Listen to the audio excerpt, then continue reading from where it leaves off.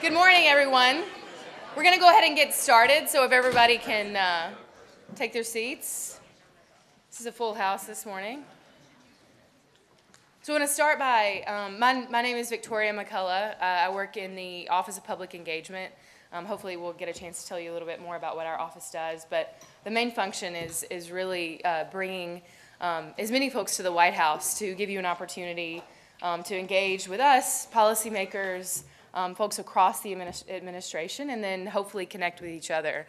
I think particularly for this group, it's special because you guys are kind of coming from all over, and it's not often that we get such a really awesome and very powerful group of people for a day like this. So we're really excited here at the White House. I want to do a couple of housekeeping things. I think most of you are probably there. You saw that coffee and pastries and breakfast were outside. Please, we use this facility, this South Court auditorium all the time, so they're very funny about making sure we keep it clean. So no coffee in here, no food. So just please be mindful of that. And then I think you guys found, hopefully you saw the restrooms as you were coming in, but if you didn't, if you walk out here and then to for the men, right to the left as you go through the double doors, just walk out here to the left. And then for the women's, it's just upstairs, just above the men. So that's where the facilities are. I think that covers it. So we're excited to have you here today. We're hopefully, I think everybody is kind of making their way in, but it will be a full house. So a couple of things about the day is we're gonna have a couple of hours this morning where hopefully giving you an opportunity to really interact with folks here at the administration, including someone who is very special here at the White House, but also has a really deep and long relationship with AmeriCorps, and that's Jack Lew, and he'll actually be here in a few minutes to get us started. The hope is that this is a day that you are interactive and as honest as possible. Our hope is that when you come in, that you engage with us in such a way that it's productive and constructive for you, but also for us. So I encourage you to ask questions and to really feel comfortable. And we just want to be as honest and hopefully provide you with answers to a lot of your questions or an opportunity for you to provide feedback. So I encourage everyone here today to take that in mind as we do the briefing this morning, and you get an opportunity to ask questions, but also moving into the lunch break, we're also going to have an opportunity for smaller breakout conversations, and that's really a place where our hope is that you feel comfortable and feel like it's an opportunity to engage on an issue that you really care about, but also maybe some policy areas that you're not familiar with. So that's something that we were really careful and thoughtful about as we were pulling it together. And then at the end of the day, actually this is probably our favorite part, but we have the White House Champions of Change program, which we actually started a year and a half ago. Ironically enough, now that I think about it, I think one of our first ones was Peace Corps alumni. So we're excited to have kind of come to this point. Today we're actually getting an opportunity to honor AmeriCorps alumni as White House Champions of Change. And it's a story, you guys have a really, really powerful story to tell, and our hope is really through this program and through honoring these champions that it's an opportunity to lift that story up. So we're excited that you guys are here today and very appreciative of you taking the time to come in, and then hope today is successful and an opportunity to make a new friend, either here at the White House or with each other. So I encourage you to take the time to also get to know each other throughout the day. So with that, I'm going to actually, did Ben make it in? Did he get stuck outside? I think we had a couple of issues outside. Did he make it in? He hasn't? Is there anything else I'm missing, Patricia, I want to make sure that I'm covering everything that Ben would have covered. You'll get to, yeah, do you have anything? This is Patricia Borey from CNCS, who may have a couple of things, housekeeping things I might have missed. And then we'll have Jack come up.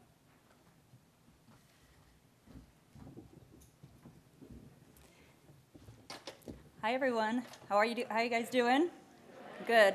So Ben Duda, the executive director of AmeriCorps Alums, is outside making sure the last folks get in the building. So he'll be speaking with you guys momentarily. But this is really amazing.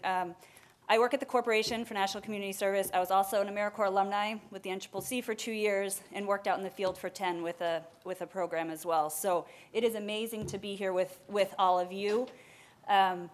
We wanted to just find out, I think we have 25 states represented in the room.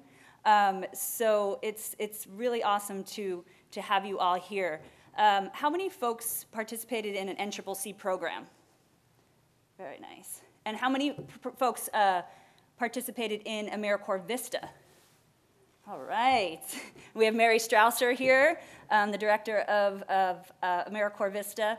And how many people participated in AmeriCorps State program? That's awesome. And we have Bill Basil, who is our new director of AmeriCorps, who you all will hear from later. So, so we are really excited that you all are here. We have 12 champions that we have selected that you all will hear from this afternoon. We have a panel. There will be 2 panels that they'll be speaking on, and you are going to be able to hear some of your stories embedded in these champion stories. We're excited that you guys will be able to interact with them. And in a minute, you're also going to hear from Wendy Spencer, our new CEO of the Corporation for National Community Service, who is going to work with you guys and figure out a little bit more of who is in the room. So we are glad you're here. We also have Matt McCabe, who is a new board member with the Corporation for National Community Service, who is also a TFA member. So welcome to everyone. And with that, I would like to introduce our CEO, our new CEO of the Corporation for National and Community Service, Wendy Spencer.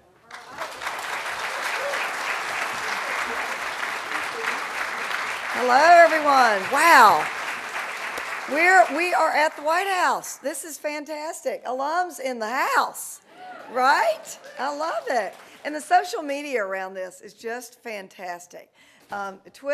Folks, if you're not following me on Twitter, please do, at Wendy CNCS, so please do that. My goal was to hit 1,000. I hit that about a week ago, so help me get to 2,000. But I'm really excited to be here, and this is what's so great about this opportunity. I've only been on board 4 months. It is the best job in America. I absolutely am having a blast going around the country, telling your stories from the work that you did as AmeriCorps members, and also our wonderful, wonderful senior corps participants, VISTA, RSVP, foster grandparents, senior companions. I mean, it's just a great, and now we have the Social Innovation Fund, which is fantastic, doing some wonderful work. But I've had the opportunity to come here and do a couple of the roundtables and days at the White House. And I have to tell you something.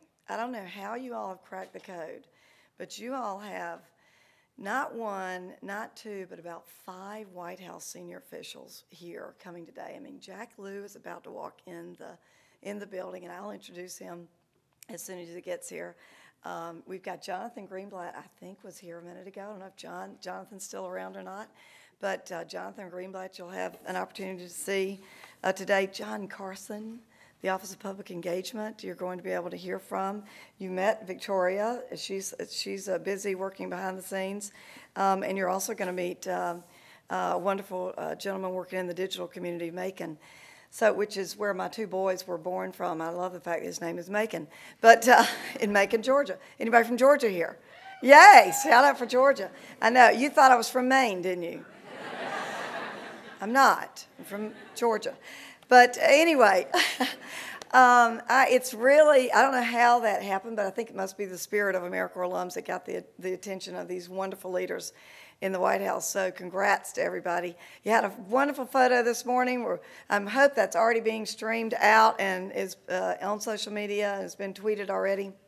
But it's really going to be a special day, and I thank you first for your service as an AmeriCorps member, and I thank you for your continued service in the communities that you're serving in all of the wonderful, wonderful ways in your careers and your volunteer service you're doing. I have read so many bios of people who are here today, and I am very actually humbled when I read these bios to see the work that's going on, that the leadership roles you're doing in your communities. It's phenomenal. So you are a select group that has been invited here of 775,000 AmeriCorps alums. Woohoo! Big shout out, right? Around the country.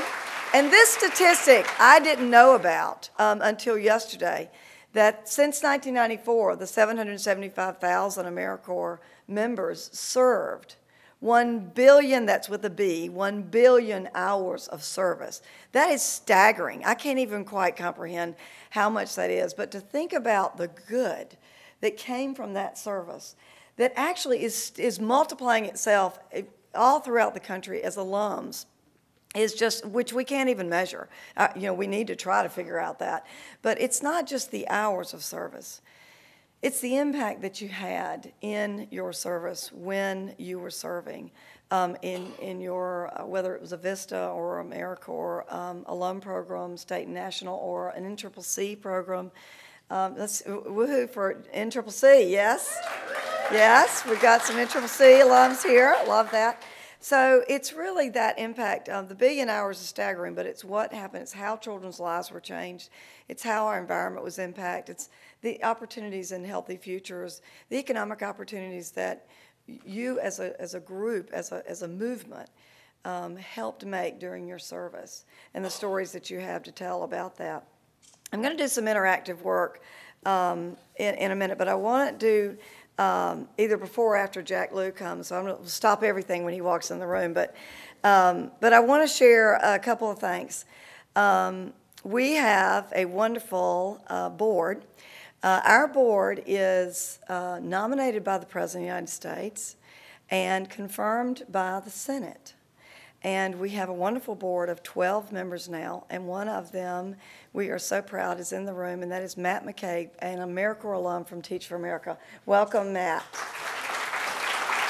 So glad to have you here. Matt is going to be a part of our day-to-day, introducing some of our champions of change and also leading a session, so I'm anxious to hear Matt's session later on in the day after the noon hour. So Matt is a wonderful leader in Chicago, a teacher. Thank you, Matt. We need more male teachers. I'm always on recruiting male teachers. I just think I love women teachers, but we've got to have more men teaching too.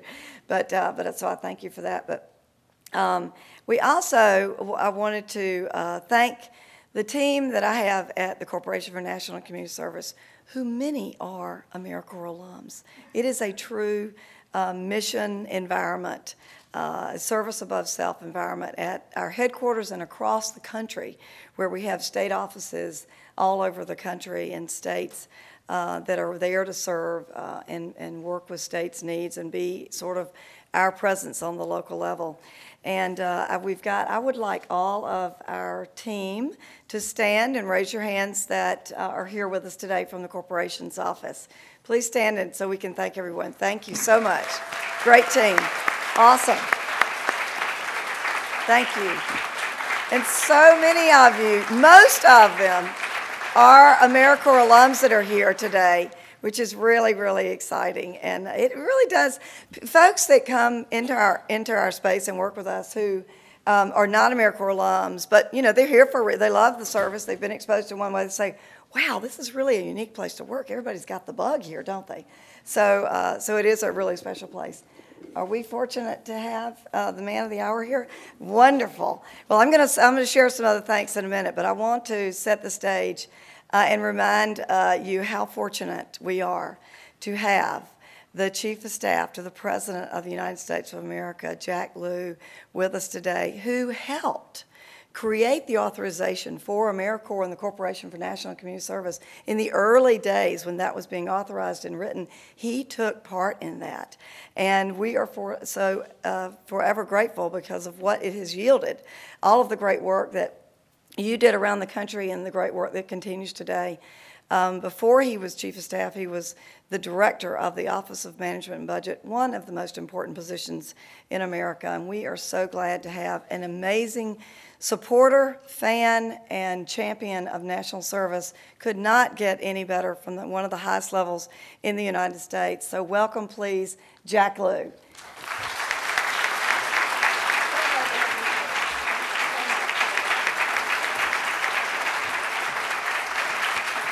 Thanks, Wendy. And AmeriCorps alum, welcome to the White House. I'm actually not just here. I'm thrilled to be here. I'm thrilled to see City Year jackets. I'm thrilled to see all of you, not just having been through AmeriCorps, but here and working to make it something that young Americans going forward will have as an option in their futures as well. It is a source of great pride as I look out at a room full of real champions of service who have gone into AmeriCorps, come out of AmeriCorps, remain committed to working to make our communities better, to give back to our communities, to have all of the ties between us, each other, and our communities that national service helps to build.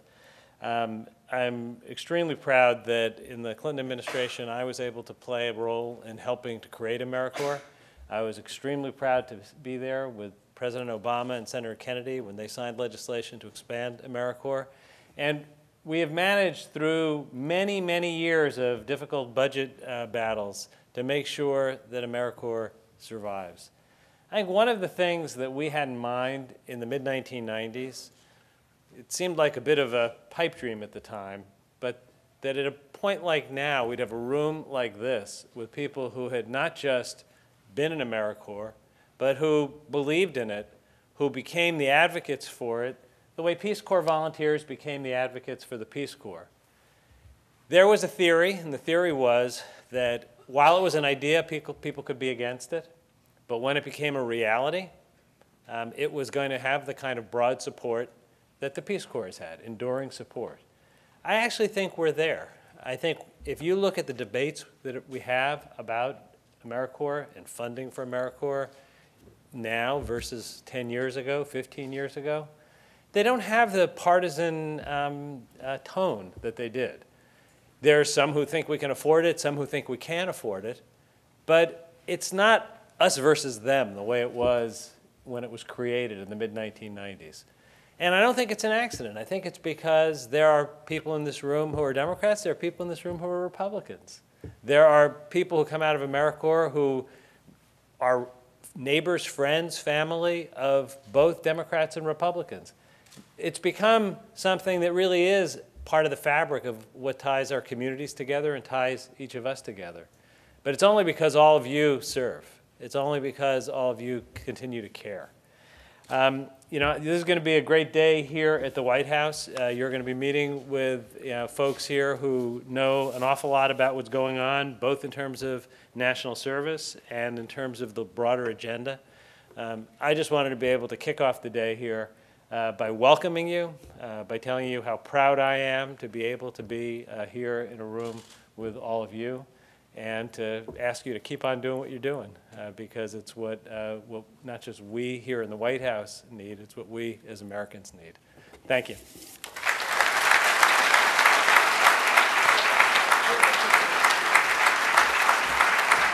Wow, we are so grateful to President Obama for selecting Jack Lew to be the Chief of Staff, and such a great advocate for national service and AmeriCorps. We could not be happier about his leadership and how it's a priority at the White House with so many wonderful supporters.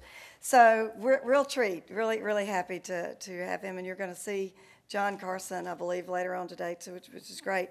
So I wanted to let you know how important AmeriCorps is to me and my leadership at the role here at the Corporation for National and Community Service. It's so important that I made sure that the appointment of the National AmeriCorps Director was a former AmeriCorps Vista, and that is Bill Basil. So Bill, welcome, and congratulations on your new search. You're going to hear from Bill later today, and for those, there are some folks here from Washington who know of Bill's legacy. I do call him the Dean of AmeriCorps. He says that, when do you do that? Because I'm older than everybody else in the room.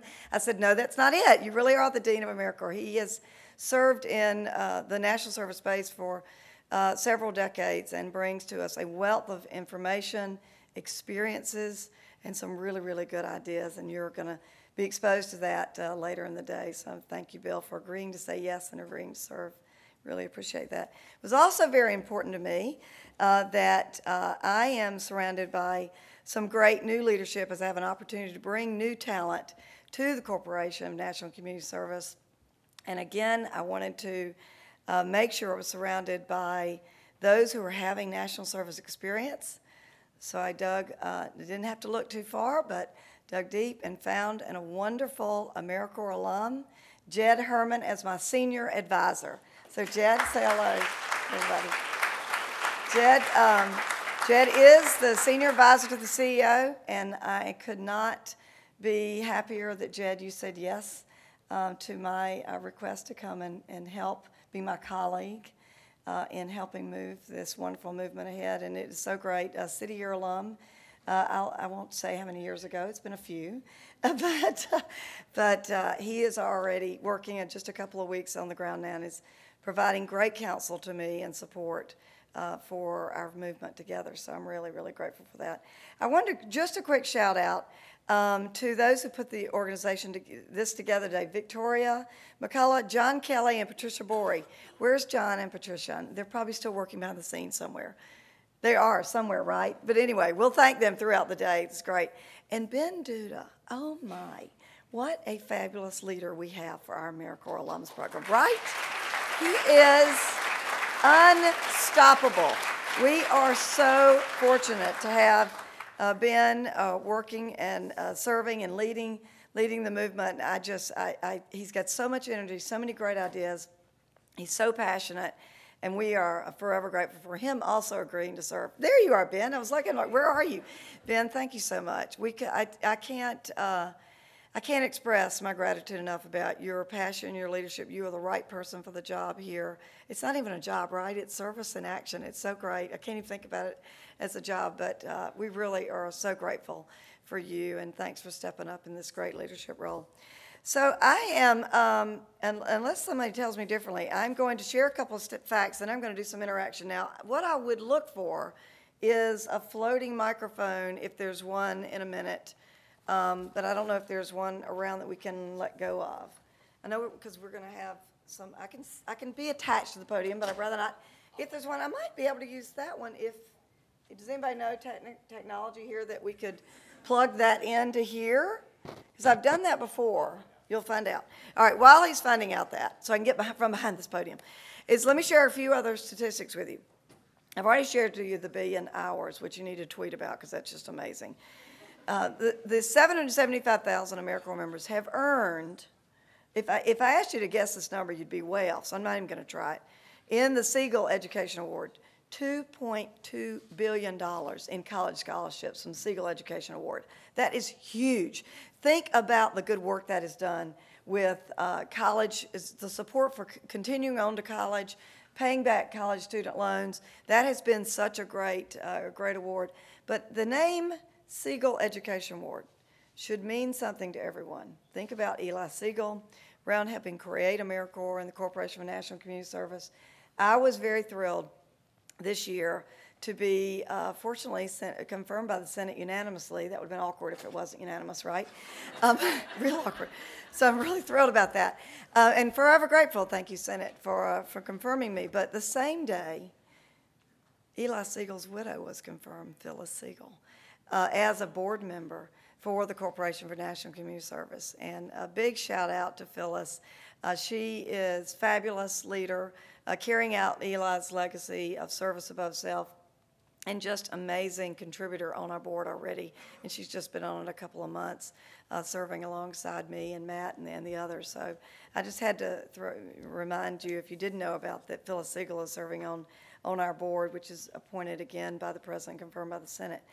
A couple of other interesting facts. 80% of AmeriCorps members exposed them to new career, expose you to new career options through your service.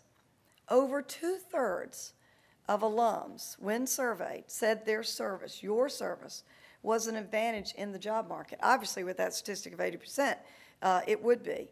60% of AmeriCorps alum entering public service, which is so important because sometimes it is hard to recruit people to serve in public service, thinking about private sector others, which is fabulous in America, but we really do need great leaders in public service, going on to serve in our military, serving as teachers, serving in local governments. This is such a great calling. So I'm so glad that we're having, as a movement, an influence on those who are going and pursuing public service as a career. And then a majority of AmeriCorps members who didn't have a history of volunteering are doing so now, which is great. So we're finding out that introducing service in a formal method through national service is having an impact on all of us as we move into the second life, so serving in the communities as all of you are doing. And then what I just love is from the survey that those who have served in national service are more in tune and more involved and engaged in the communities after the year or 2 years of service that occurred on the ground. So that is a goal that we all had set when Jack Lew was helping write and create the authorization for AmeriCorps. That was in their vision, that it would also create this wonderful core of Americans who would serve for the rest of their life and pass that on to your family, friends, and even children. So how are we doing on technology? We have it. Victoria came through with it. So this is great. Thank you, Victoria. Live stream and don't move so much. So that is a good reminder. We are. And you should just flip it on. I should flip it on, so it would work better. All right, excellent. All right, now, so thanks for reminding. Is it working yet? Is it working? Good. So we are live streaming this today, which is a great opportunity to be heard and talk about the impact of AmeriCorps alums. So I'm going to start. I want to do some interaction. First of all, I want to find out how many of you first trip to the White House? Show of hands. Wow, this is great. I mean, you're hitting it big. So you walk in the door of the White House, and the first person you meet is Jack Lew, the Chief of Staff. I mean, I don't know. How can we even top that? That's fabulous. So congratulations on your first trip to the White House. Looks like the majority are here. So welcome to the White House. How many have first trip to Washington, D.C.? A few of you. Isn't it exciting? It's fabulous, isn't it? I see the Capitol and the Washington Monument every single day, and I've only been here 4 months, and it is still just a staggering moment for me. Think about our history and the leadership here that is gathered together on an everyday basis. So it's a great reminder of America and our future as well. So let's talk. I want to talk a little bit about our moments and impact that you have had in service. So this is, since I know you're all natural leaders, you're going to really help me by talking and standing up and sharing with me. This is not going to be a quiet or a shy group. So I want to hear from you. We have microphones that we can not somewhat go to you, but you might be able to come to, or talk very loudly. The only disadvantage of speaking loudly is we won't be able to be heard streaming live online for those that couldn't be with us today, or with us in spirit around the country. So if you can walk to those, that'd be great. I don't know if we have another one of these that can roam, but if we do. Tell me about, think about your service when you were an AmeriCorps member, and think about one of your most proud moments, something, an epiphany, or something that you really, when you got involved in your service, that you thought to yourself, wow, I am really proud to be here because. Someone share with me something service. I know you're not going to be a shy group. Some impact that you had. Something that, yes. Tell me your name and where you're from. Jared Solomon. I live right here in D.C. I did Teach for America in Baltimore. The proudest moment that I had, I think, when I restarted, the school that I taught at had a great history of having a debate team that had at one point been the best in the city. I'm usually pretty loud. And a great history of having this debate team that used to be one of the best in Baltimore, but unfortunately, about 10 years before I'd gotten there, it completely disappeared, and the school had fallen on really hard times. So a teacher and I restarted the team, and we had a very small group, but one of the first major debate tournaments we went to, we only actually had 3 students who went to the tournament, and we were competing against schools who had like 30 or 40 kids, and we came in overall with just 3 kids, 7th in the entire tournament, and one of our students took home first place, and the look on her face when she got her medal, and it was her first like real big competition, was just amazing to me, and that's one of my best memories as a teacher. Oh, Jared, thank you so much. Did you, wow, that's exactly what I'm looking for. Did you stay, where are you now? I actually I came down and worked in the central office in DC Public Schools for 2 years, and I'm a national kids advocate at an organization called First Focus, right up the Excellent. road. Great, continuing to serve others, appreciate that. Others, proud moment, impactful moment. Right down here, the City Year jacket I saw. Good morning, my name is Catherine Fox. I actually did 3 terms with AmeriCorps, 2 as North Carolina Campus Compact Vista, and 1. Sorry. My name's Catherine. I did 3 AmeriCorps terms, so I'm definitely a very proud alum. I did 2 with North Carolina Campus Compact, and I was able to serve at Elon University as well as City Year Miami, and I'm now a staff member at City Year. But one of my really favorite moments during my first few years of service in North Carolina was really being able to work with some of the student leaders on campus who were helping engage students across the campus to get together in service. And one of the things we did was we launched the first ever MLK Day of Service at Elon University. So we brought together a lot of different student affairs offices on campus, as well as it was really the first service event that campus had done in partnership with students, faculty, as well as community members, because typically their service was out in the community at nonprofits, but actually volunteering side by side with members of the local community, I think was a great connection point to everybody and really helped them see their local community. So that was a really exciting time. Outstanding, thank you so much. And City Year Miami, love City Year Miami, and I was head of the Governor's Commission on Volunteerism in Florida when we were able to see City Year Miami start up, and it's doing so great. We miss you in Florida, but we are so happy that you're here. So Thank you so much. Thank you. Big shout out to all my friends there. Others, yes. How you doing, Ms. Spencer? This is Jamal Alexander from Pennsylvania. I guess mine was doing my second term. I didn't want to get in trouble, living in the community that I was in, hood, urban, however you want to call it. And I used to just kind of play basketball and interact with the kids. And I started realizing I didn't want to go home, and the kids didn't want to go home. But then at the same time, they would come from school and be up into the community center until about 8, 9 o'clock. Long story short, I said, you know what, in order for us to kind of interact with each other and play in a gym, why don't we just start doing our homework? Because they would just be in there and like, okay, when do you do your homework? You see what I'm saying? So long story short, started off with 2 girls, a sister team, and then they basically sheep begat sheep. They started bringing their friends, and we started the homework help program, and now we collaborate with everybody. So it's a blessing to kind of have that organization still going on with the homework help. So. Oh, that is fantastic. Jamal, thanks, Jamal.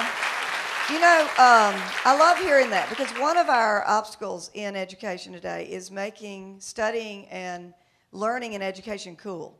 I mean, really, it's actually a little bit of a challenge in some communities. There are students who are badgered for wanting to study and wanting to learn. And one great thing about AmeriCorps, especially young members like you at the time, can get in and teach them this is really cool and it's fun and it is going to get you ahead. And sometimes they need that near-peer mentorship in order to, kind of gain that confidence and want to move ahead. So that homework help program, that's a great step in the right direction for that. So thank you so much. Others, one in the back here, one over here. Hello, everyone. Welcome to DC. My name is Philip Plus, and I served my term in Manchester, New Hampshire with the City of Manchester Vista Project, and I was placed at an organization called Families in Transition, which is a nonprofit homeless services organization. And I guess my proudest moment when I was there, we have an event called Project Homeless Connect, which is kind of like a one-stop shop for homeless people to come in and get connected to services such as housing and that type of thing, medical care. And I guess one of my proudest moments was when there was a young man who came in who was obviously having a kind of a mental episode, and getting him connected to care with his case manager and being able to track him down was really just kind of a moment that has still stayed with me and kind of really sort of served as the reason why I chose to continue my service with the Department of Housing and Urban Development. I work in the Office of Community Planning and Development there, and our office runs a housing program for low-income people living with HIV and AIDS. And so this issue of homelessness has always been very dear to my heart. So that was definitely one of my sort of moments that have kept me on the path of being in public service. So thank you so much. Thank you so much. That's great. You know, you pointed out a great, is it Philip? Yes. Philip, you pointed out a great advantage. One great advantage of AmeriCorps, and I hear this from volunteer managers who have AmeriCorps programs in their communities, in their organizations, is they said the training is so important. And we are, you know, a part of AmeriCorps is the training that we put in place. And one of the things that I hear back from feedback is those indicators, being trained to look for issues and problems of the population they're serving.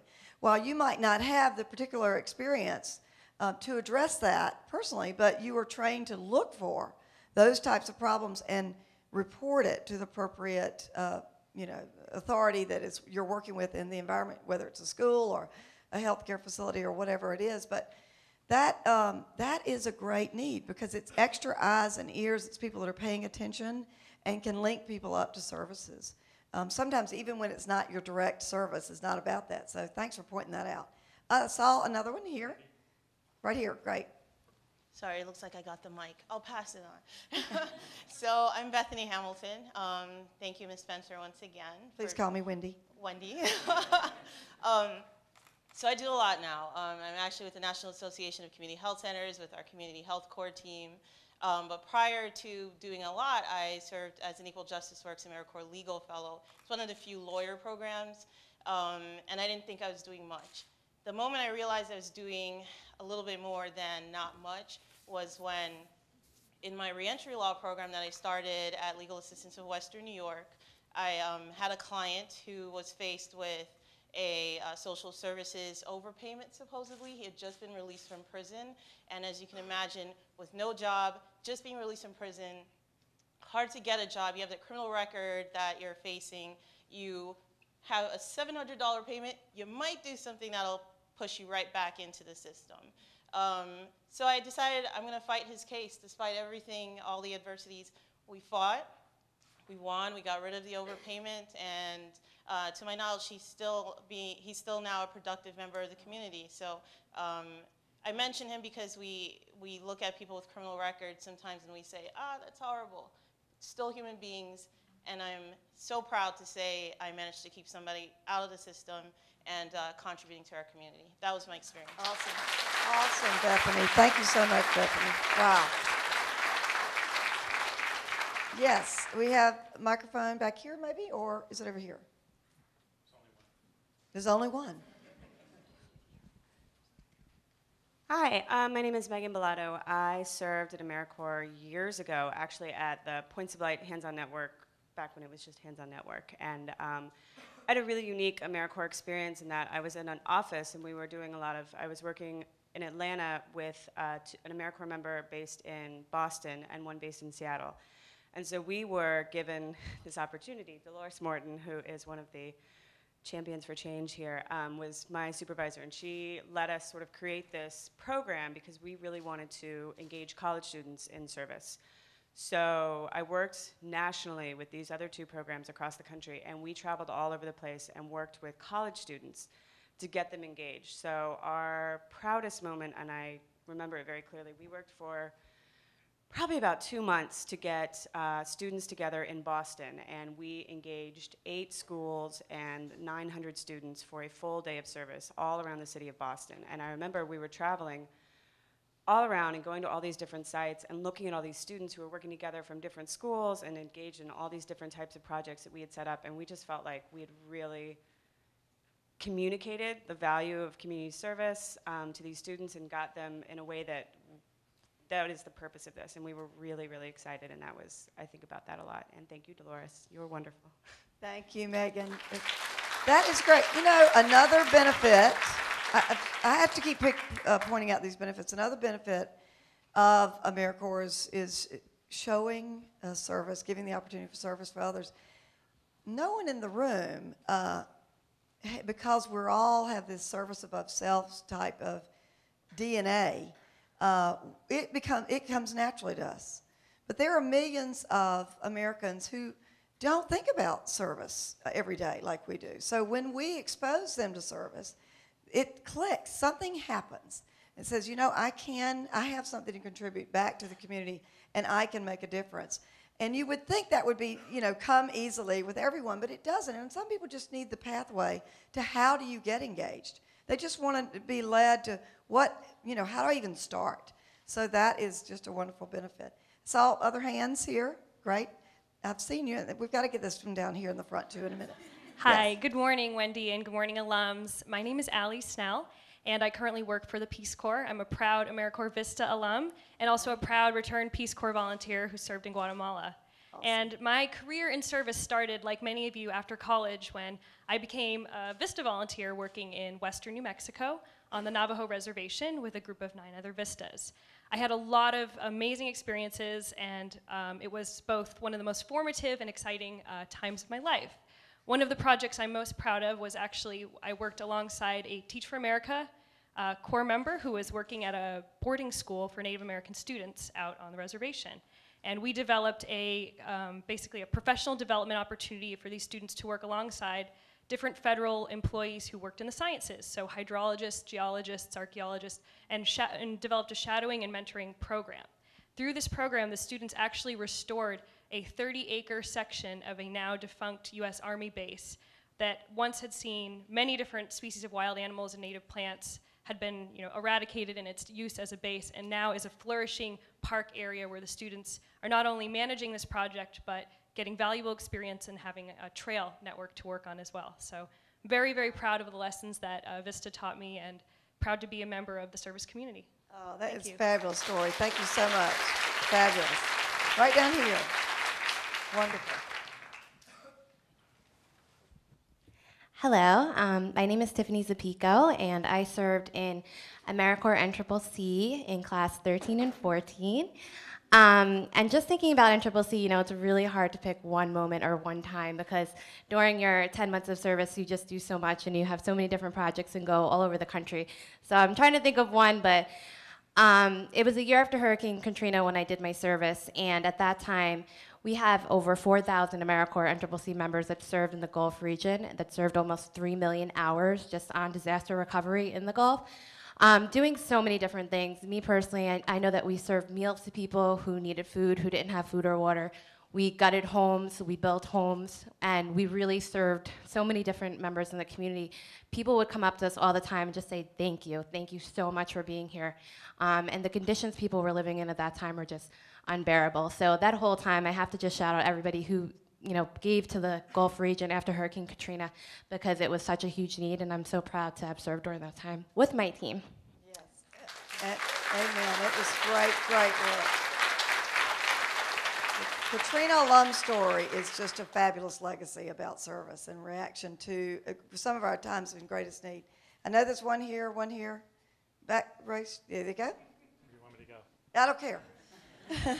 Hi, my name is Rachel Turner. I did a year of AmeriCorps Vista with Global Citizen, which is the organization that coordinates the Greater Philadelphia Martin Luther King Day of Service. And the project that I was the most proud of to work on was our service club's curriculum that taught students about the life and legacy of Dr. King, and then from there how they could be agents of positive change in their communities by coordinating volunteer projects. So when I started working on the curriculum, it was this 25-page document for students in grades K to 6. After I finished it, we had 2 curricula, one for students in K to 5, one for 6 to 8, and I established a partnership with Philadelphia Education Works that year. They launched the program in 18 Philadelphia public schools. A little over 900 children participated. I was lucky enough to stay with Global Citizen. That's where I'm working now. That's awesome. And Education Works is still using that curriculum in different Philadelphia public schools. So that was probably my favorite moment. That's great. Thank you.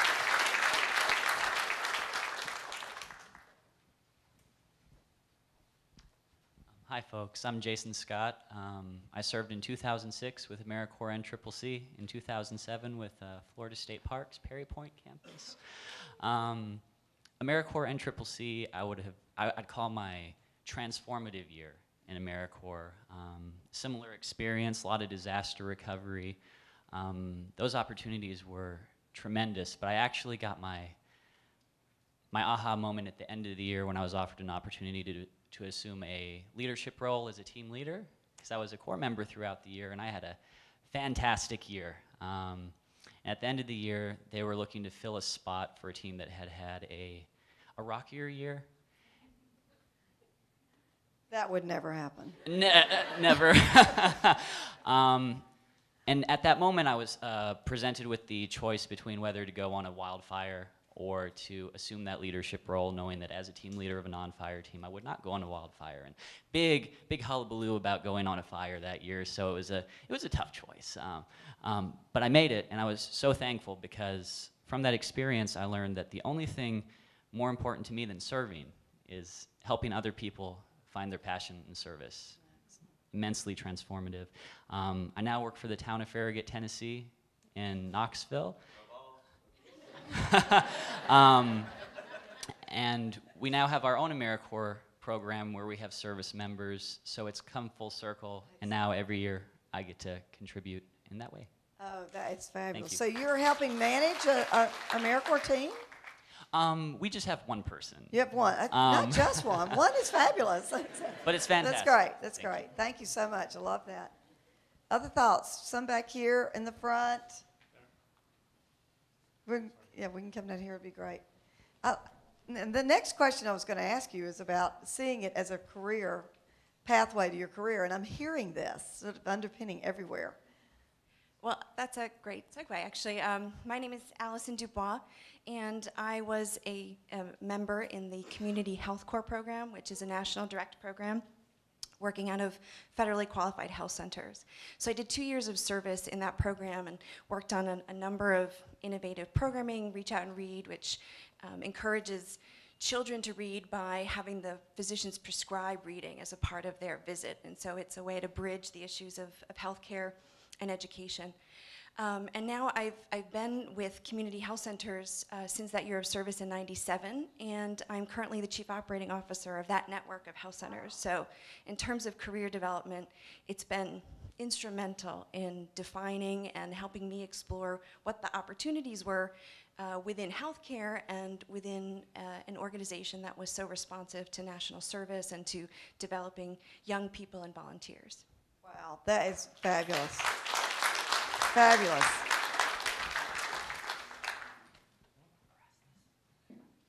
They're everywhere. We want to get to everybody.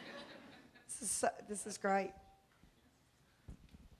Hello, Wendy. Hello, everybody. My name is Erastus Mungari. I served with Public Allies in Delaware. And, Delaware. And during my time, one thing that I truly remember while I was serving with an organization called Volunteers for Adolescent Pregnancy Prevention was going into schools, community centers, and teaching kids about healthy lifestyles.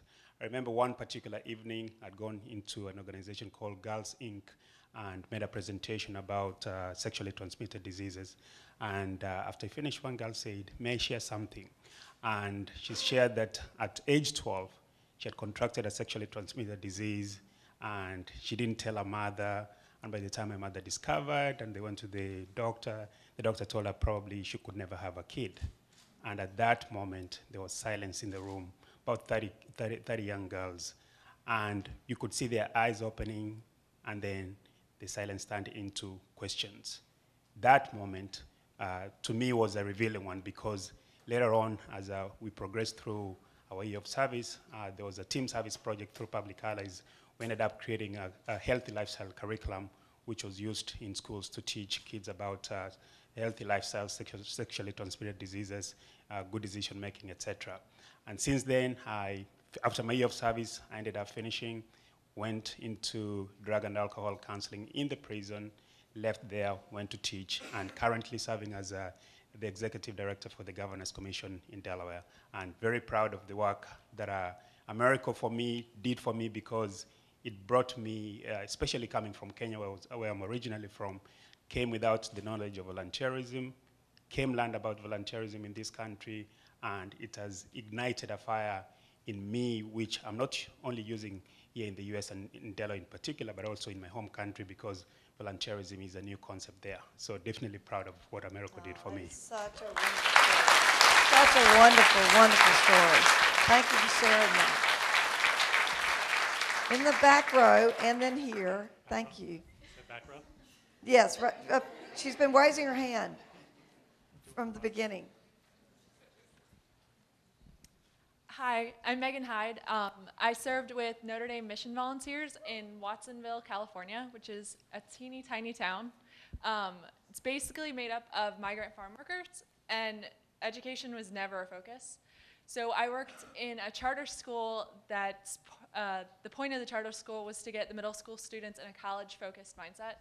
And I did a bunch of stuff. I was like a classroom aide, I ran detention, I started a reading club, and the reading club was my favorite part.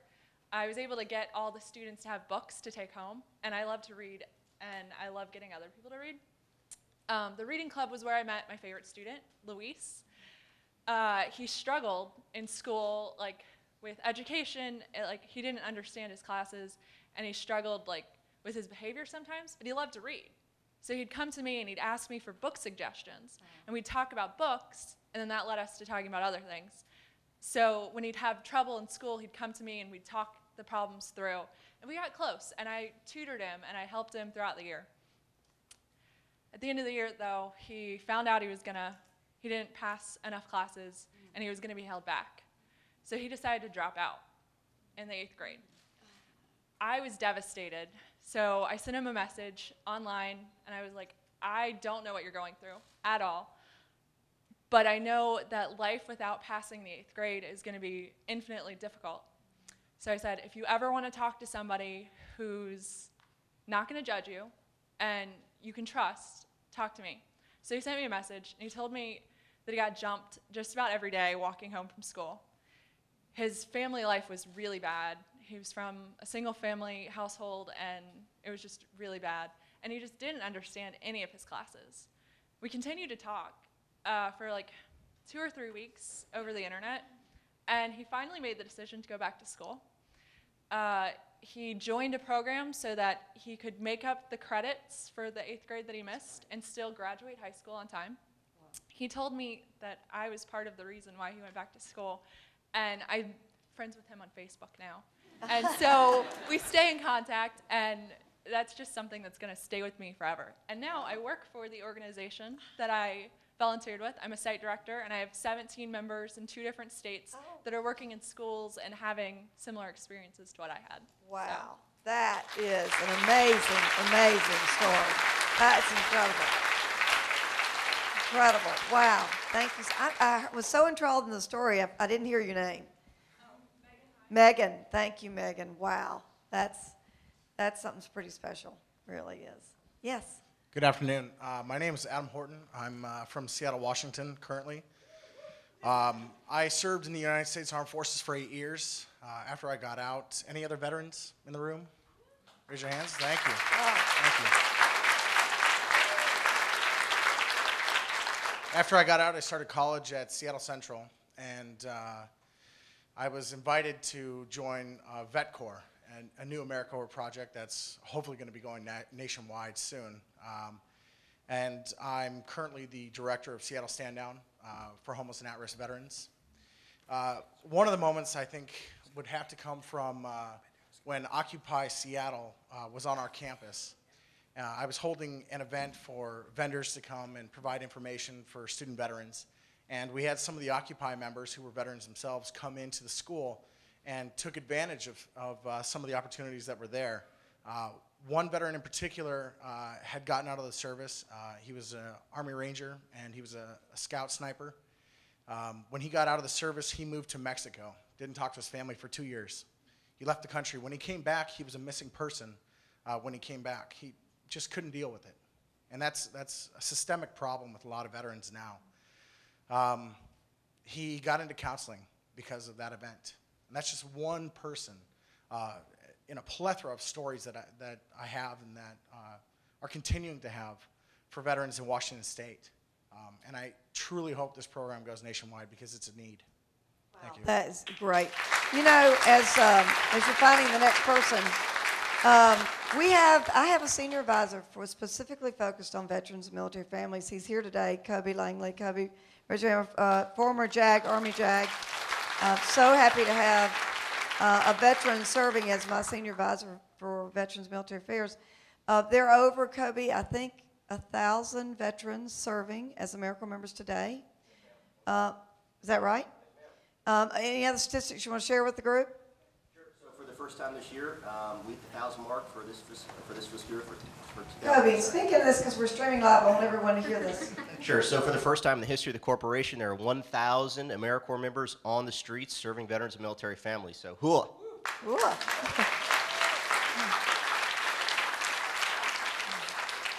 Ma'am, in addition to that, as you know, there's been over 26,000 AmeriCorps alumni who have been veterans and have served as AmeriCorps members since the inception of the corporation. So hooah.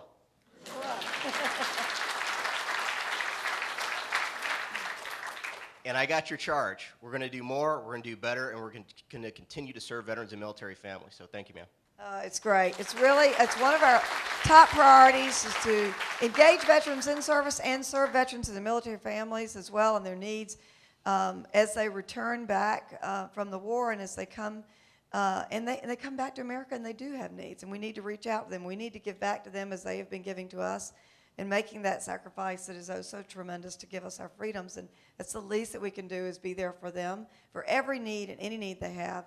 And that is a real priority at the corporation, and I'm really thrilled to have a veteran serving and leading us in that space. And we've just announced a great program with Vista, 100 Vistas with National Guard. We're asking National Guard organizations all over the country to work with us and place an AmeriCorps Vista in their National Guard program to help in their state focus on returning veterans and military family members, whatever their needs are. There's absolutely, no need too small or too big that we can't try to help them with.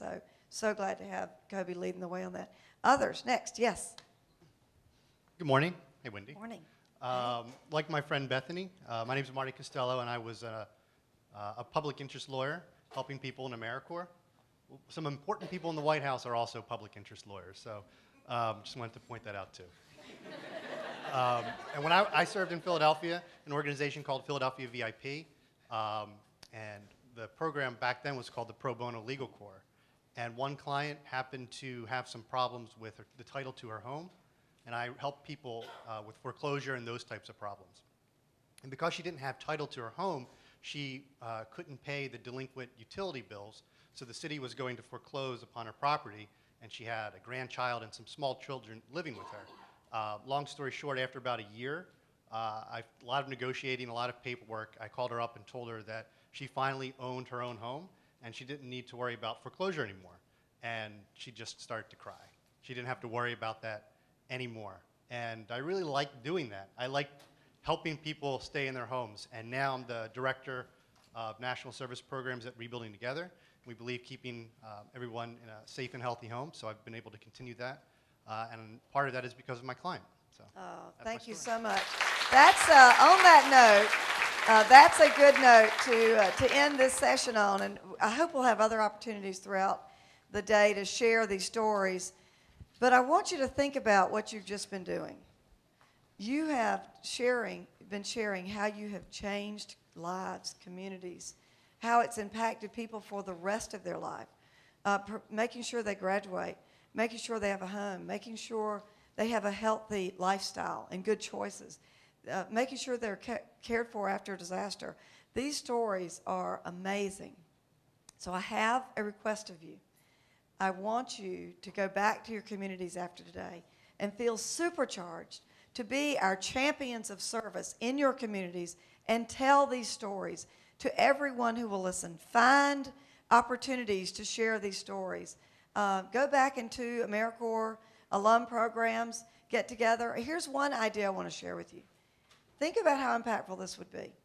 If you would go back and gather up several alums in your community, in your hometowns, no matter how small or big, whether it's Philadelphia or Evansville or some small community, get together, call up the local newspaper, asked to speak to the editorial board and say, we've got a story we think is very interesting for you. And we want to bring together some AmeriCorps alums who are living in this community, who are doctors, lawyers, engineers, teachers, medical professionals, mechanics, social service workers, working in nonprofits. There's many of us in our community, and we want to tell our story of how we are impacting the community today in our careers and how we got here, and the impact that AmeriCorps had in our pathway to the role that we're having and playing in the community today. That would be an amazing story from the editorial board to hear. And I've worked with editorial boards, and they are looking for great stories, and you have got an amazing story. We have got, in order to thrive and continue and to marshal ahead and continue the movement of national service, we have to get our stories told. We've got to get it out to national leaders, to mayors, to governors, to anyone who will listen, state and federal elected officials who will hear and see the impact that you're having. Anyone that was sitting in this room or anyone that's living, hearing us live around the country, there's no one that could listen to this and say, I need to find a way to get behind national service even more than I have before. You are making a difference that no other program can do like AmeriCorps can do, and VISTA, and Senior Corps programs. Our national service programs are just a real gem, and we've got to have more of you serving in more locations. We're through all of the programs of the Corporation National Service are serving in 70,000 locations across America. I tell everyone I can just about go anywhere in America and step outside and yell, AmeriCorps, are you there? And someone will yell back. That's how prominent it is all over the country. So will you do that for me? Will you go back and agree to tell these stories in some kind of public forum? Will you do that? Yes. Great. Yes, I want to hear that. So in exchange, what I will do for you is I will be a passionate leader for you, for the alums, to support Ben and the entire AmeriCorps alum program. I will be a passionate leader for the Corporation of National Service. I will work hard to make sure we have great programs, they're impactful, and also be able to tell the story on a national level, and I'll do that in exchange for you. And the only other request I have for you is join AmeriCorps alums, those are not already members, but I think everybody here is. Get 5 more friends next week to join who are alums, and let's make this movement huge. Let's help Ben make sure that he has a huge movement of AmeriCorps alums across the country that will join you in telling the story so that we can grow AmeriCorps and national service and then grow the impact and let everyone feel the spirit that is so, so prevalent in the room today. Thank you so much for giving me the opportunity to speak with you today. I am supercharged after hearing these stories, and I am really excited to be leading the Corporation for National Community Service along with you. And I'm going to turn it over to Ben Duda. Thank you, Ben.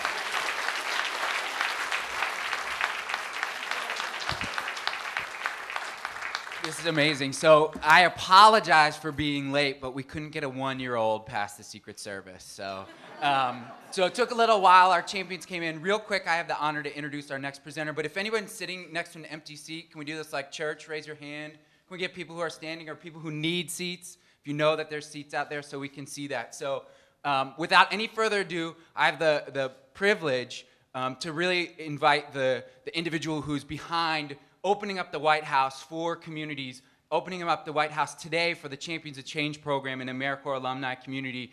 So I'd like to welcome from the White House Office of Public Engagement, John Carson.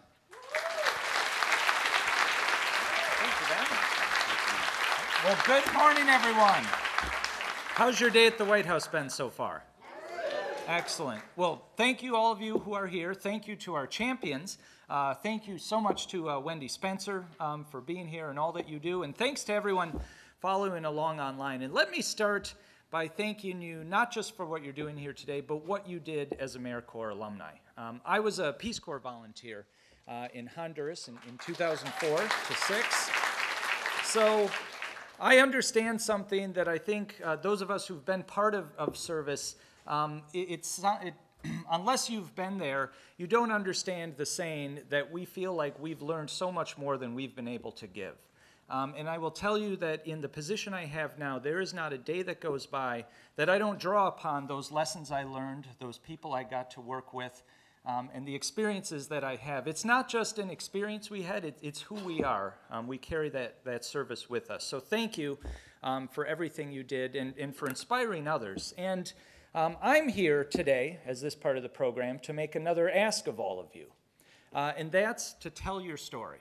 Tell the story of your experience here today, what you liked, what you didn't like. Tell your story of service, and tell your story of what you saw on the ground in communities across the country.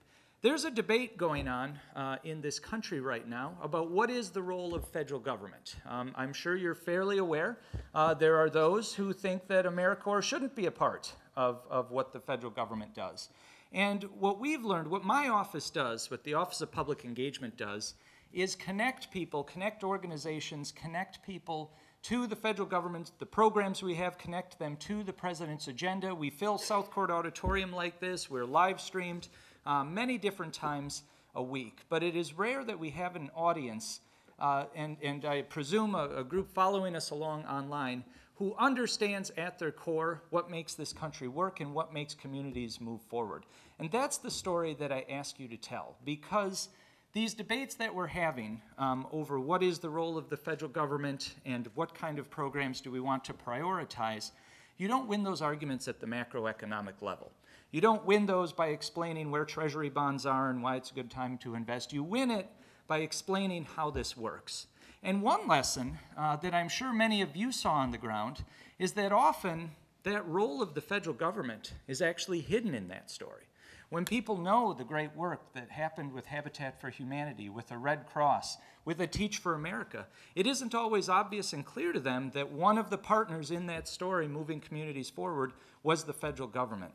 And that's a really important story to tell that this was a partnership, that this was an investment by individuals giving of their time, making very little money, by the taxpayers of this country, and how those partnerships can be what moves community forward. And I ask you to tell that story partly for that debate that is going on right now. And I think as AmeriCorps alumni, you have seen that when we tell those stories, we can win those budget discussions. But I also ask you to tell your stories from how this worked on the ground to inspire others to action, to inspire others to see that we can move our country forward. What we see right now from our Office of Public Engagement, talking to people around the country, is that people need right now concrete examples. They don't want to hear, again, macroeconomic theories about change and social entrepreneurship. They think that's great, but they want to know concrete stories about how this worked from Philadelphia to Los Angeles to the rural parts of South Dakota. And that's what each and every one of you can provide. So tweet about it if you're on Twitter. We're using hashtag AmeriCorps today. Blog about it, write about it, stop 3 people in the bowling alley this weekend and tell them that you're an AmeriCorps alum, tell them you were at the White House because this president believes in national service, and get them engaged in the conversation as well. So with that, I'd like to take a few questions, but also hear your stories. Tell us how you're making these connections in communities across the country. So who wants to jump in and go first? All right, yes.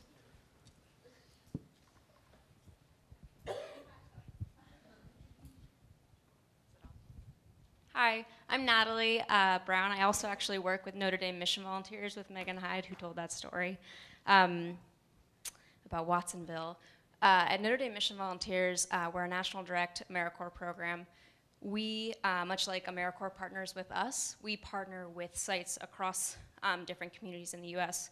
Currently, we're in 23, and we seek out different organizations and schools that have missions similar to ours, which is to empower those through education. So we serve in DC and in Baltimore. These are just 2 examples, but in Baltimore we have a pretty big focus on helping the incarcerated transition out afterwards, whereas in DC, a lot of our members serve with different partnering sites like schools in Southeast DC. Washington Middle School for Girls is one of them. And different organizations like Mary House and Reading First to really kind of engage with the community, hear their story, be part of the community to kind of create change. So that's how we do it. Well, and I'd be curious, lots of different people involved in these programs, in the chain there. Do you think they all have a sense of the full story of the partnership? Are they all aware of the federal connection? Are they all aware of how many times these resources are leveraged? I know with our AmeriCorps members, I mean, they kind of wear that badge with pride. They explain that this is they're part of this, collective community across the U.S. They do talk about, I mean, we all know that this is part of the government, that it is a federally funded program. People know about that AmeriCorps is part of the larger CNCS. They're under that umbrella. And they definitely declare that to their students, and they get, I mean, some of our members have gotten their students and their community members involved with that. Excellent. Well, thank you for your help. All right.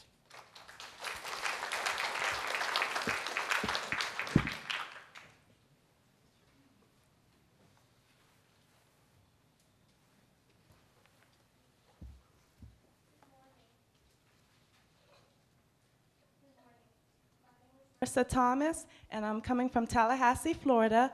And yay, thank you. And to answer that question, a year and a half ago, I did not know about AmeriCorps. I'm actually a native of Bronx, New York, and so when I moved down here with my adoptive parents, I wish I knew about AmeriCorps, because then that is a great opportunity where they have AmeriCorps NCCC. I didn't know about Senior Corps, and I was able to, one of my mentors who's in Jacksonville, Florida, she just got a job. I told her about it through Duval Reads, and so I think AmeriCorps, I think this summit, I think having the conference, when I was able to go to the conference in Florida for AmeriCorps, is absolutely wonderful, because now the word is being spread, and many young people, it's no age limit, young and old, can support, come out, and do public service in their communities and be proud about it. Excellent. Well, thank you. And I think the story you told completely reflects something we see here every day, just in terms of how does communication work these days. Theoretically, every single thing, CNCS, every part of the federal government, everything, any one of the organizations you worked with, theoretically you could find out all about it with one search on Google, right? Theoretically, we're surrounded by information, but I think we all feel like in our day-to-day lives, nobody knows what's going on. What we see is that communication has changed in that two things are happening. Because we all feel surrounded by information, we think we know everything there is to know about what's going on out there. If we haven't heard of it, it probably isn't happening. The second thing is that because there's all this information, people have added a new filter. It's not just what am I hearing, it's who's telling it to me. So those, what we see is that word of mouth and those circles of influence that people that follow you on Facebook, to that mommy blog that you are a part of in Northwest DC, like my wife and I, those networks are more important than ever. You all know how this works. You have that neighbor that you would trust to tell you which car shop you should go to, but it might be a different one that you would trust which pediatrician you should go to. That's how people absorb information now. So telling your story in those circles that you all have, where we have seen this to be most true is with the new healthcare law. Everyone who's under 26 can get on their parents' insurance now when they graduate from college. But it was great. But here's the thing. That only happens if you find out about it and then take a step to do it. So we've looked at how do people find out about it. It turns out one mom telling another at the basketball game, did you make sure Susie got on your insurance? More people find out about it through word of mouth than every story that's been written in the New York Times and Washington Post. So keep telling these stories to inspire other people to be a part of the AmeriCorps experience. Who else has a question or a story? Yes. Hello again. So my name is Tiffany, and in my current work, I work for a nonprofit called Reading Partners. We were based, yes, we have another colleague here. Hi, Jeremy. We were based in Oakland Bay Area for about 12 years, and 2 years ago, we were a recipient of the Social Innovation Fund grant. Oh, excellent. It was $3.5 million that enabled our organization to go national. So we started in the Bay Area. We recruit and train volunteers who then come into Title I schools and work one-on-one with students to increase their reading levels. The Social Innovation Fund was critical in our expansion. We also receive funding for AmeriCorps Vista, AmeriCorps State and National. So in the past 2 years, our organization went from just being in the Bay Area to expanding to Sacramento, LA, Denver, Baltimore, Dallas, New York, going from sort of having, I think we had 70 AmeriCorps members last year, 150 this year, and we served 3,000 students last year. We're going to serve 5,000 this year, and we also engaged 3,000 volunteers. 3,000 volunteers last year and 5,000 volunteers this year, and that is just incredible. Every month a student is in our program, they grow 1.6 months in their reading skills based on our volunteer engagement. Also, thanks to our AmeriCorps members who run our sites. So, incredible impact through the Social Innovation Fund. And what's the name of your organization again? Reading Partners. So here's the other reason I will ask all of you to help tell your story and tell the story of the Reading Partners out there. Have you all noticed, as a former Peace Corps volunteer, pretty much everyone who is on their way out from Peace Corps at one point either thinks or eventually does, you know, I'm going to create my own NGO that's going to do X, Y, and Z. It's, for some reason, I think it's just the human condition, when someone has a great idea, it's bad news when you tell them somebody's already doing that and they're doing a great job. But we need to change that. We need to lift up the Reading Partners out there. So when someone is excited about this, they join the effort. We need, we frankly need some consolidation, I think, in the nonprofit world. And you can all help. You can help make that happen. Oh, yes. Good morning. I'm Arthur Dean, a retired military person. And in my new capacity, I'm chairman and CEO of an organization called Community Anti-Drug Coalition of America. And CATCA fortunately received a grant from Wendy and CNCS on both sides of the house, AmeriCorps and Vista.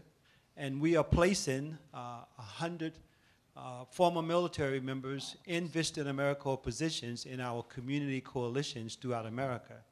And, excellent. And those coalitions' primary responsibility is to deal with substance abuse and its broad range of issues. But in this program, we are not only, our purpose is to receive veterans and their families back in their communities, and not only help them with issues that are related to substance abuse, but to help them with any and all issues, whether it's employment, whether it's family issues, children issues, et cetera.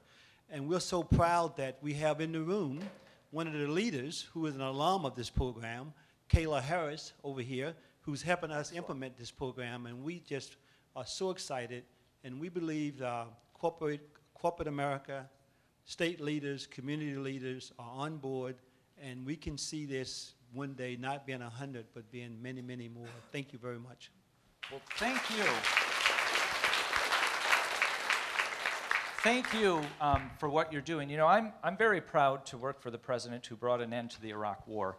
But I know he also wants to be a president who makes sure that these million-plus men and women who've served our country in those wars are, when they come home, they're integrated into our communities, and we provide every possible level of support for them. And I think it is a community that is both very, very interested in service, but one of those communities that doesn't necessarily know about all the support networks that are out there. We often hear, we had a whole Champions of Change event with Iraq war vets and Afghanistan war vets who have come home and become part of providing veteran services back in their hometowns. But I think just an incredible opportunity to connect them to everything all of your organizations are doing. So thank you for your great work. All right. Yes. Hi, my name's Katie Comerford. I'm a Vista alum and the executive director for Jumpstart DC. At Jumpstart, we are asking around 3,500 college students across the country to serve close to 10,000 young children to prepare them for kindergarten to succeed in school and life.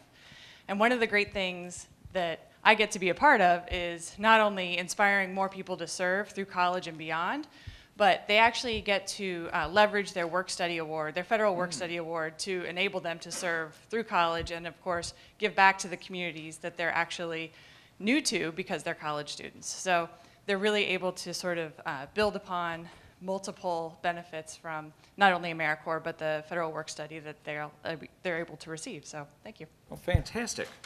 It's definitely an example of leveraging multiple parts of the federal government to provide the maximum both to our volunteers and to the communities as well. So a great example we can, I'm glad we're able to help lift up. Hi. Hello, my name is Emily Gilliland. I'm from Portland, Oregon, which is 2,810 miles from here. Can anyone beat that? Anyone? What's that? Anyone beat that? Oh, okay, well. Pacific Northwest. All right. I'm a proud AmeriCorps alum of a program called Volunteer Maryland, which I know Rhonda is as well. Any other Volunteer Maryland folks here? Fantastic. It's a great program. And I currently serve on the Oregon Commission on Voluntary Action and Service. Sort of to build on your comment, I think one of the really important stories that we have to tell is the impact that national service has on college access and success. I'm the executive director of Oregon Campus Compact, so we work with college students, activating them in service, and we work with college presidents. And one of the most important pieces of data that I've been able to get about national service is how many millions of dollars go into our higher education community because of the national service programs. And in Oregon, we're 49th out of 50 with regard to college going. And our students leave school with about $34,000 in college debt. So as I'm able to talk to college presidents and talk to higher education, it's not only important to talk about the personal development that we all feel from our national service experience and the community impact that we have, but also the economic aspect of this, because these national service awards that are going into our higher education community are building the leadership in our communities near and far. So make sure to talk to the colleges and universities that you went to about how important national service was in building your own leadership and led you to college success for those of you who've graduated from either a 2-year or 4-year school. Excellent. Thank you so much. A couple more people here. I feel like Oprah. Thank you.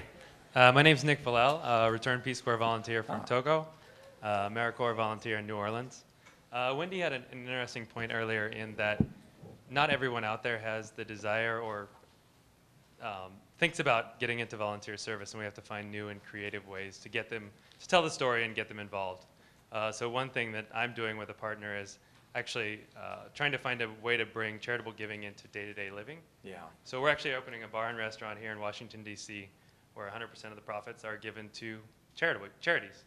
So I think we have to find new ways, and I think I challenge everyone here to say, how can we engage the public to get involved in ways that are more convenient for them? Because I think once they have that chance to hear the story about what a great charitable organization is doing, then often they're going to engage and become more engaged and maybe volunteer, maybe donate, et cetera. So hopefully coming next month, Cause, Washington, D.C. will be opening. Excellent. I just couldn't agree more that it's that personal connection that I think makes it real for people. Otherwise, it's this thing other people do, that personal connection, which then leads to them clicking on that link that Wendy and her team have put out there on the internet. I live here in D.C., so I'll visit as well. All right. Hi, really good to be here. I'm Charlotte Golar-Ritchie. I'm a Senior Vice President for Advocacy, Public Policy, and Government Relations at Youth Build USA. And I want to thank those of you who are here who have worked with Youth Build programs. I know many of you have, several of you have. I'm accompanying Jamil Alexander, who is not only a Youth Build AmeriCorps graduate, but also Youth Build AmeriCorps staff. He introduced himself to you. I have had a personal commitment to service, having been a Peace Corps volunteer, having served in Kenya, Asante Sana, for your comments. But I think an important message that we should add to the many messages that I think we are collecting here today is this. And that while we all get a lot, it's very gratifying to be a service provider. And we believe that those we have connected with have benefited from our services. It's important for those we are connecting with to become service providers themselves, isn't it?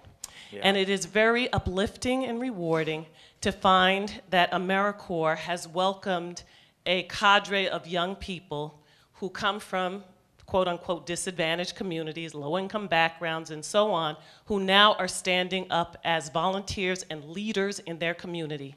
And what AmeriCorps has done is to open doors so these young people or older people, whatever age, now are leaders in their community. Jamil is a mayoral appointee to a commission that determines what kind of economic development choices the city makes in York, Pennsylvania. There's so many wonderful stories like that, and I just want to say thank you for the good work. Thank you, Wendy Spencer. Absolutely.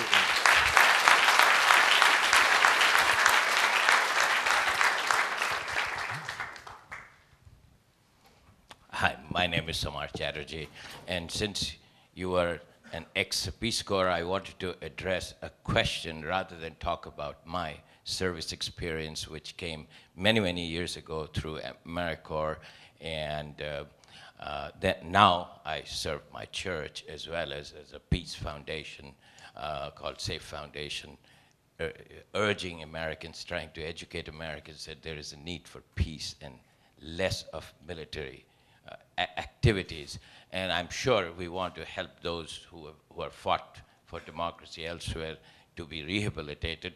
But at the same time, what I would like to ask you is how we could teach the Americans through a message that just as federal government needs to be involved in supporting activities abroad through military and Peace Corps, similarly, there is a need to serve the American people who are in need, because I worked with homeless people and so on. I know there's a great need, and so there is equally a good need for federal government to be involved, and I understand that was a question that some people feel that in this country, particularly the right wing, that AmeriCorps may not be needed. But it is as much needed as other federal activities of helping abroad or doing things abroad. This is obviously something we spend a lot of time thinking about. How do you connect people with so much going on in everyone's day-to-day life? The President and the First Lady, who personally believe that national service in your community, at all the levels we're talking about, is so crucial, both for individuals, education and life, but just to move our countries forward. They firmly believe that. And they have a role to play, and are playing, in lifting that up, whether it's the First Lady's Joining Forces program, whether it's the President and the First Lady, just as an example. So I think there's a role they can play. But what we see time and time and time again is that the message only works, and the call to action only happens when you have the combination of their leadership role combined with people hearing the personal stories of those they know. There's just nothing more powerful than that example. I was the first Peace Corps volunteer ever to come out of the high school in rural western Wisconsin that I went to, and since I went back to my high school a number of times, back to my university to talk about that experience. I think particularly when we talk about disadvantaged youth, as you had talked about, that example that someone that came from their background, from their community can do it. Nothing is more, the combination of that with the leadership from the top levels, that's what works. And it can be difficult sometimes in day-to-day, and our friends tell us they're sick of hearing our stories of AmeriCorps and Peace Corps, and it can be difficult to see the connection sometimes, but know that it works. Know that, in fact, it's not an additional thing, it's not an extra thing. It is the number one way that telling your story is the number one way we get more people involved, person by person. Hi, my name is Sharon Wagner, and I did NCCC in 1999 to 2000. I was stationed in Charleston, South Carolina. When you talk about connections, one of the things that comes to mind is we did a project for 2 months in Anniston, Alabama, where we helped lead college students to do Habitat for Humanity. And in that time, we learned so many different skills in terms of home construction that we were able to go to Bay St. Louis, Mississippi, and renovate a shelter for abused children. And I found out about 5 years later that that shelter, because we would keep in touch with the director of that shelter and send donations every year as a team. And I found out in 2005 that it was one of the few buildings left standing in the area after Katrina. So that was such a profound moment in my life. And then also, when you talk about connections, now I'm an assistant professor at the University of Maine, and I always tell my students when they come to ask, what should I do after I graduate?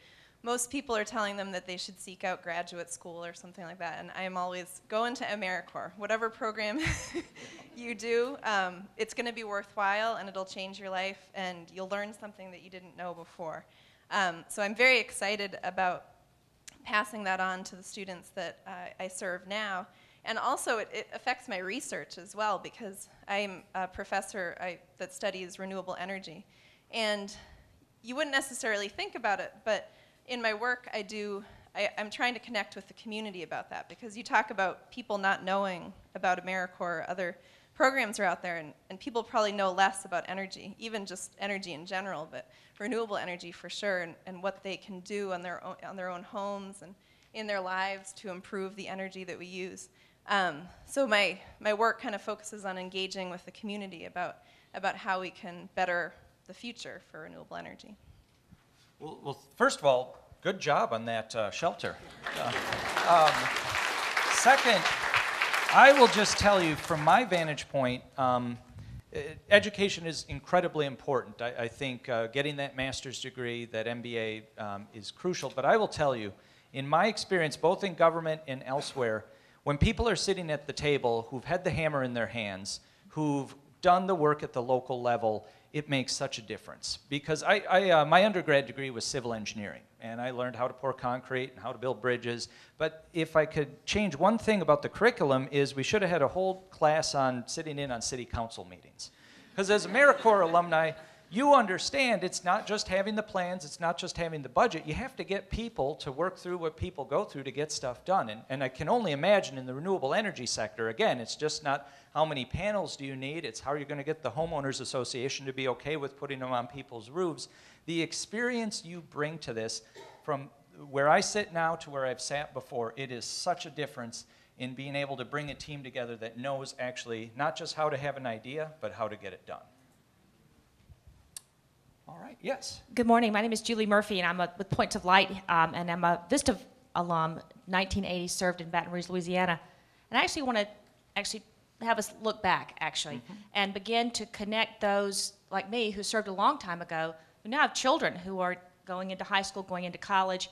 And I had this weekend an experience of going back to rural Georgia, and someone asked me, they said, will AmeriCorps be around? Is it going to survive? And that's part of what I do for my daily work is to talk about and advocate for AmeriCorps. And I said it will, and it should. And I think part of what we need to do as a movement is connect to AmeriCorps alums, connect your parents and your grandparents, and let them know that this is a program we want to continue, these stories are incredible. And I do think that we need to bring this out beyond just talking to ourselves. And I do think one way to do that, as we talked about the Mommy blog, is to begin to get outside our circles. And I encourage everybody to use AmeriCorps alums to connect, to build these stories, to tell the story, because I do think it's all, like Wendy said, anytime you turn around, folks you wouldn't think would even know about this are thinking, oh, that kid was in AmeriCorps? Or that kid went to college because he got an educational award, never would have been to college otherwise? And again, I think we're at a tipping point, and I just think it needs to go again to that next level. And I encourage you to reach out to those of us, again, who benefited a long time ago from this incredible program and still care deeply about it. Well, first of all, I have no doubt AmeriCorps is here to stay. And I promise you, as long as this president's here, he will be defending it and promoting it and expanding it like he has the last 4 years. But I'm also not worried, because what we saw when there were those who proposed zeroing out that budget, what it was people across the country explaining what it meant locally. It didn't mean anything to say we're zeroing out some agency you've never heard of, but when the question was, people have proposed taking away 1/3 of the Red Cross volunteers here in Peoria, Illinois. When it got to that level, we won the debate quite quickly. As a former Peace Corps volunteer, our community, it sounds like I've got a few fellow RCPVs here, we were all a little jealous that AmeriCorps surpassed us in alums, after just like 8 years or something. There's about 250,000 of us and 1 million of you, and just seeing the connectedness and the network that those 250,000 Return Peace Corps volunteers are. I served with people who were the kids of moms and dads who met in the Peace Corps in the 1960s and 70s. AmeriCorps alum are going to take over the country in just a few more years, I think.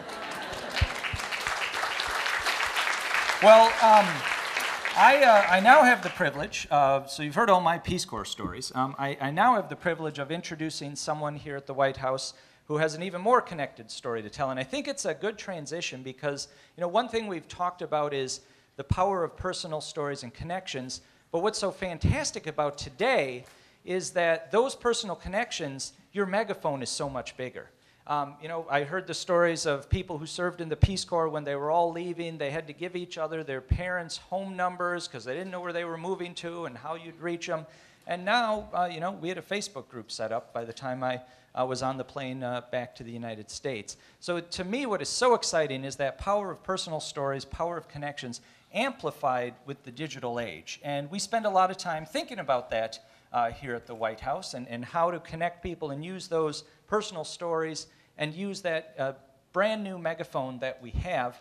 And I'm very excited to welcome up here to the stage an AmeriCorps alum and the guy who's in charge of digital strategies here at the White House, Macon Phillips. All right. Thanks, John. And I'm just going to take a few minutes. I know we're wrapping up the session, but I wanted to come here and just share my own story, and I'm happy to answer any questions if you guys have them about me or about the work that we do here. But one of the things that's, I think I've heard a lot just kind of listening in from the side is the phrase that AmeriCorps changed my life. And it couldn't be more true for me. And when people talk to me about my AmeriCorps Vista experience, I should say. Yes, that's right. Vistas? There we go. And before I get into this, I should just thank you for giving me an excuse not to wear a suit for about 30 minutes today. In fact, my wife won't even let me wear this T-shirt anymore because you can kind of see through it, but it's my favorite T-shirt. It's 10 years old. So 10 years ago, I was living in California. I just graduated from college in 2000, and unlike many of my friends in college who went on to Wall Street to sell mortgage bonds or whatever they ended up selling, I didn't know what I wanted to do. And like any 21-year-old boy right out of college, I decided to move to Irvine, California, where I planted my roots and spent a year there, a year in San Francisco. And at a certain point in time, I realized I had two choices, or three choices, really. I could keep screwing around in San Francisco, and I was doing a pretty good job at that.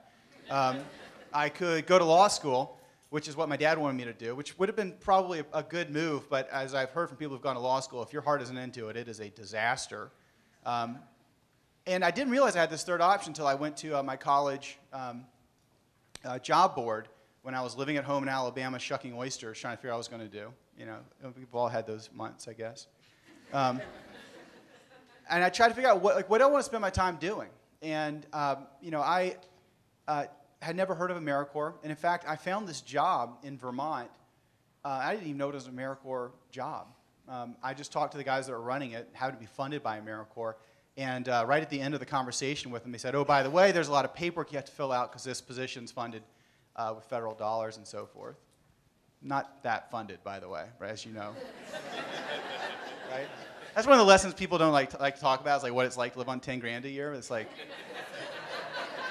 that in and of itself is eye-opening. But anyway, so I jumped in my truck and I moved to Vermont and began an experience that did change my life. I'm not from a very wealthy household, but I didn't really want much growing up. I went to college. I didn't have to take out a lot of loans. I had a life that was very comfortable. My parents worked really hard for that. And living in northern Alabama, I didn't really spend a lot of time with people who weren't like me. And moving to Vermont and working in a program that basically matched up college students, started at Dartmouth, and we expanded to UVM, to St. Mike's, a few other schools, with children in low-income housing communities that were nearby. We ran a mentoring program there. Spending times in these housing developments, there's a lot of cliches you could say, but I guess at the very baseline, it was exposing me to people that weren't like me. And it was making me realize that a lot of people are born into this world without the sort of opportunities and comforts that I enjoyed. And I actually felt pretty dumb being 22 and realizing that for the first time. 23, realizing that for the first time. But it lit a spark in me. And I chose to sort of take that spark in one direction. I got into politics. Other people, it's interesting, I was just thinking about all the people that I served with. There's a woman I worked with, an amazing lawyer in Maryland who now works with poorest families in Maryland. She went on to law school, incredibly intelligent woman. She decided she just wanted to go back into practice and help kids. Another guy who's in San Francisco, started a technology firm there, just focused on started with the focus on international nonprofits. So trying to figure out how he can actually build tools that help kids who aren't doing too well in other countries. Another guy went to graduate school to get his MPA and is now doing consulting work for nonprofits in Boston.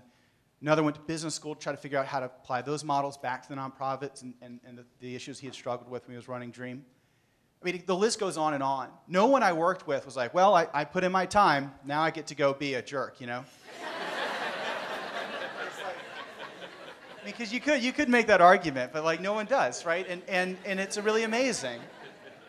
For me, I got involved in politics, and 10 years ago, I got this T-shirt, and now I'm getting to talk to you here at the White House. And a big part of that story, obviously, is President Obama. And one of the quotes that, it's very well known when in fact, we had it at the top of our website during the 2008 campaign. Went something like, I'm not asking you to believe in me, I'm asking you to believe in yourself. And to me, that's what particularly the AmeriCorps Vista experience was like for me. We explained Vista as, we're not the tutors in the schools, we're the programs that actually schedule the tutors and find them and make sure the next semester is going to be more tutors and next semester is going to be more tutors.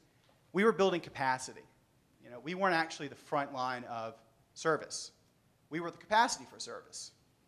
And we would help take these ideas that these amazing people had, these founders of these nonprofits, and we would jump into them and help build it up into something bigger.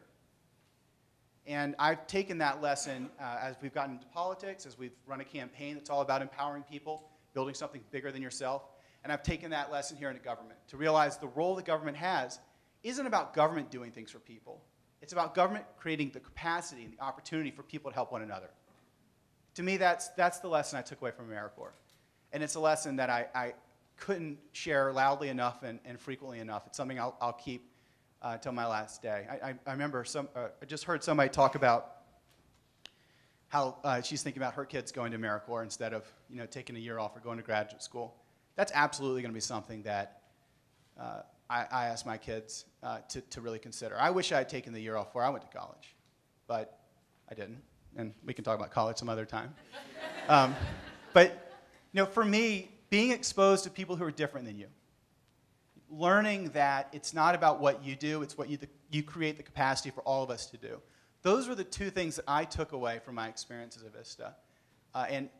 Nothing makes me more excited than to realize that right now at this moment, around this country, there are thousands of young people, and not so young people, in AmeriCorps learning those same lessons, because we could all stand to kind of remember that, make sure we share that with everyone we know. So to all of you and your amazing work that you've done, I just want to say thank you. I want to say welcome to the White House, and know that you've got a Vista here rocking it out every day for you.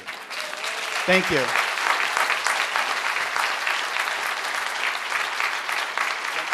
All right.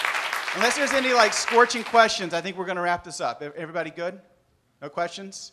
Or one from the back? Okay. Right. Oh, yeah, I should give a plug to these guys, right? I'm sure. Sorry, on the live stream. I know, Mike. Sorry. My bad. Dreamprogram.org. It is a great mentoring program founded at Dartmouth and is now based out of Burlington. And it basically has started growing, and it's catching when we've expanded to Boston. They come down here to D.C. It's an amazing program. So check it out. Yeah.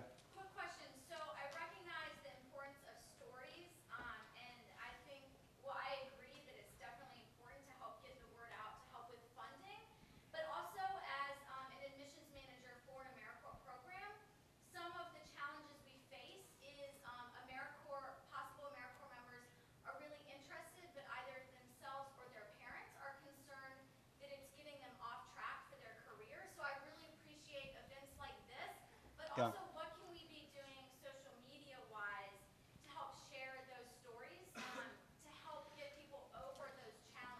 Well, so I'll say, I think there's a few points to that. The first is, in terms of the professional development standpoint, when I became an AmeriCorps Vista, I got more responsibility than I ever deserved. I mean, right? And so, I mean, and it's, if you sink or swim, and if you sink, I mean, that's unfortunate, but if you swim, I mean, that is great stuff, you know? And by the end of your experience, you're doing things you never thought were possible. So, you know, you can join the corporate ladder, and it's probably more secure, and if you you probably have a more comfortable life, but the curve isn't as steep as if you catch a flyer in a program like AmeriCorps. If you find the right opportunity, there's no lack of work to be done. They'll just keep dumping it on you, and you'll just start realizing you got muscles you never realized you had. So from professional development, that's one thing. I would say from a social media standpoint, the fact that the alumni network is already so strong, even as these tools are really just becoming, I think, sort of de rigueur of all these organizational management approaches, is really exciting. I think the network of AmeriCorps around the country is something that can be incredibly helpful for recruiting new members and for supporting members as they're working. And I'm really excited to see sort of where that goes. But just from a basic storytelling, you know, it's 10 years ago I was working for a nonprofit, and I think we always struggled to get the word out about what we were doing just at the very basic level. And I'm optimistic about what sort of self-publishing and social media offers these smaller nonprofits, because they can actually just get their story out, and if they're compelling enough, it gets shared. They don't have to wait for a newspaper to cover them, or for a television anchor to come, television reporter to come cover them. But you just got to keep at it.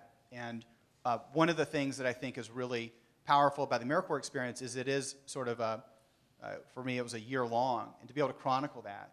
You know, if there was a way that you could collect all the different types of stories that are happening around the country in a way that people could follow progress, give updates, feel like they have a relationship with the people who are doing work on the ground, I think you'll find that there's a lot of people in this country who can't sacrifice the year, who can't sacrifice 6 months or the money to go do this, but they want to help in some other way. And if you can give them an opportunity to have a relationship with the people who can, you've got something that's pretty powerful. Okay? Anything else? Thanks, guys. Thank you very much. See you.